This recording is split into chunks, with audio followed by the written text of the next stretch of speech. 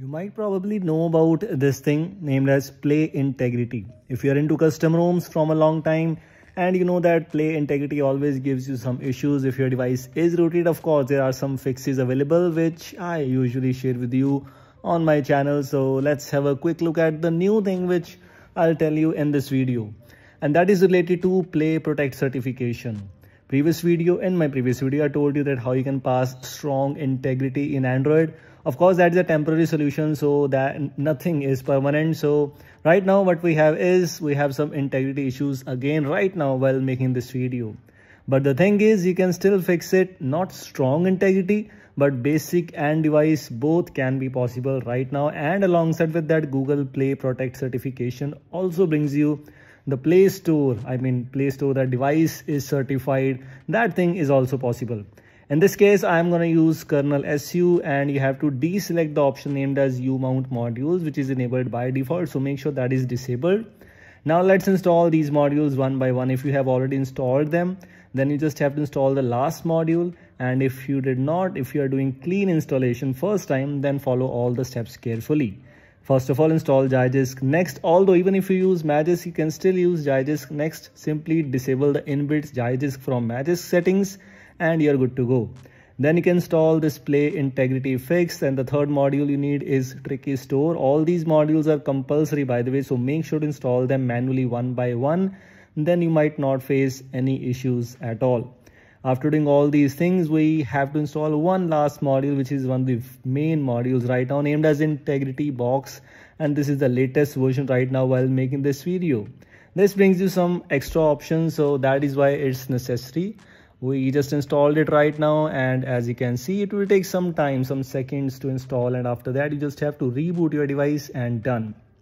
As you can see, it's done. So yes, you just need to reboot your device, and let's just talk about some other things which you will see after installing this thing, or let's see if it is working fine or not. After installing this module, let's quickly take a look at this Play Integrity API checker. Click on check right now, and if I click this, as you can see, meets basic, meets device. So yes, it's almost fixed.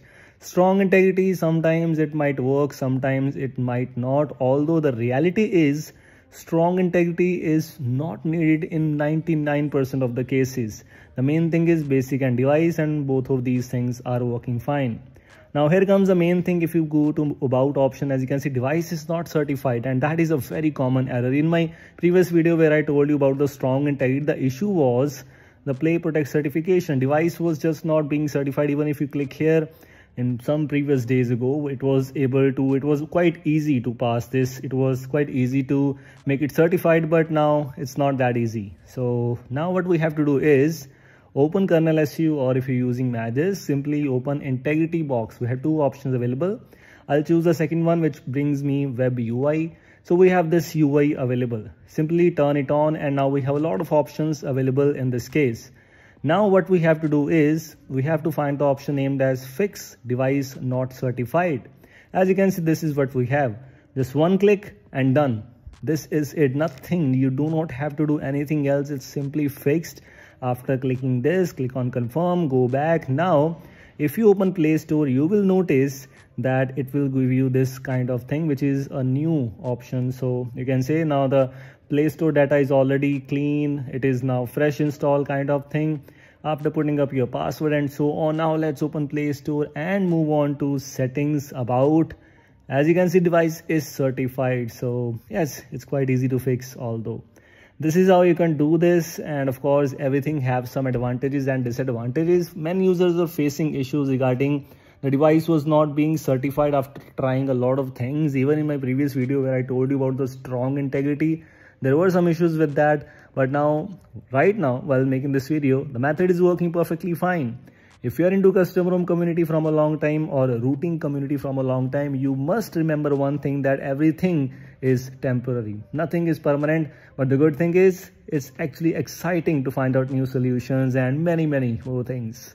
So yes, these were things just wanted to let you know. I hope you like this thing. If you like this video, make sure to drop a like, and if you're new here, don't forget to subscribe the channel. Many custom ROM videos, tweaks, mods, and many more things are coming very soon. Thanks for watching. We'll see you in the next one.